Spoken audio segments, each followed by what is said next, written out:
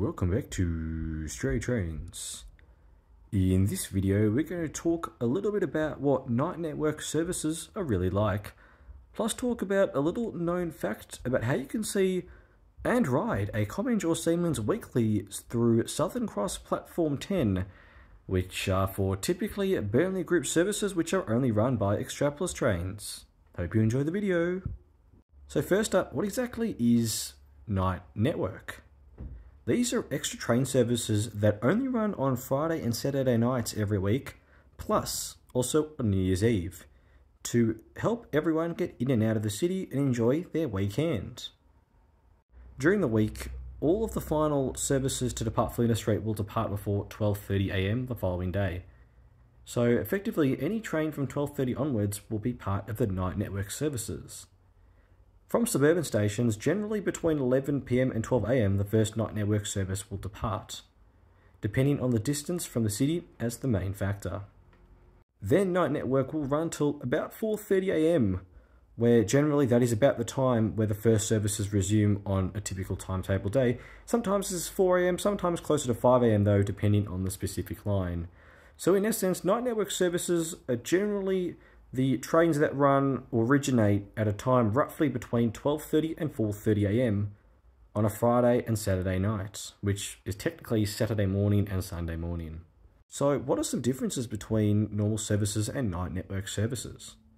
Well, there aren't really that many. In fact, you wouldn't really know that you're on a normal night service as opposed to a specific night network services, typically speaking. However, there are a few minor alterations. On a normal night, after last train, the City Loop and Southern Cross stations will close. Despite there being 24-hour services on Friday and Saturday night, the City Loop stations plus Southern Cross close. So this means during night network, no trains run via the Loop, and no trains will stop at Southern Cross. This will lead to all Upfield, Craigieburn, Sunbury, Werribee and Williamstown services being stops all except Southern Cross services. Then the Burnley Group, Clifton Hill Group, Dandenong Group, and of course Northern Group that typically run through the Loop will run as direct services to or from Flinders Street.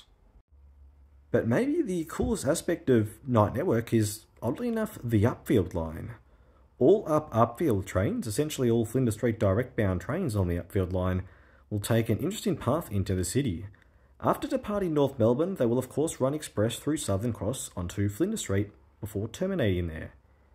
However, when they run express to Flinders Street via Southern Cross, they will utilise Platform 10 at Southern Cross, and then the Burnley Viaduct from Southern Cross to Flinders Street, which all other times would only ever see Extrapolis trains. This means that if you do want to ride a Comminge on the Burnley line, or Siemens for that matter, you still can. Yes, I know it's only Southern Cross to Flinders Street, but hey, it's better than nothing. What's it like travelling on night network? Well, generally speaking, it is busy up until about the 1 or 2 AM train. Then it gets very quiet. This is probably because most people leave the city around 1 or 2 AM on the down trains. So there's a good chance at about 3 AM you can have a carriage to yourself, maybe even 3 carriages to yourself. It can even get eerie at this time, especially if you're at an outer station waiting for a train, as you might be the only one there. In terms of how well do train runs, they generally run very well during night network. Quite often these trains run on time and even a minute early because there are so few people that board and disembark. Sometimes no one is even at the quieter stations, which will save journey time. So if you are wanting to ride at this crazy hour or crazy hours, make sure that you do get to your station a few minutes before scheduled departure just to be safe. Otherwise, you will be waiting a whole nother hour. And finally, maybe a little bit of a discussion of my personal opinion on night network. Let me know what you think, but I think overall it is something that is very beneficial. Especially because a lot of people do use this to go into the city and then return from the city after having a night out. People might not be in the best state to drive home. And with Ubers and taxis and whatnot being quite expensive, public transport is a much more affordable way to return home, especially if you live quite far away from the city, which definitely does improve safety and helps for people in terms of from the financial aspect.